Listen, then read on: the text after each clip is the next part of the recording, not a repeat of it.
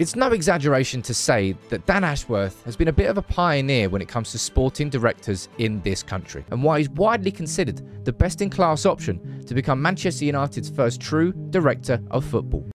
The transfer systems he's had in place at separate clubs have all shown they have had success. The likes of Alexis McAllister, Karim Mitoma, Tino Livramento, Moises Caicedo, Yves Bissouma, Tariq Lamptey, Sven Botman.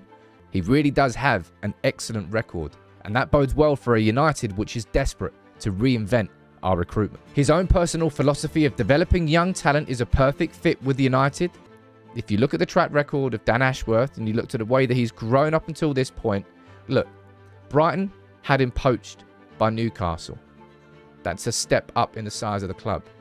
It could well be the case that the same thing happens to Newcastle. Manchester United come in, Dan Ashworth comes to our club and becomes our first true football director.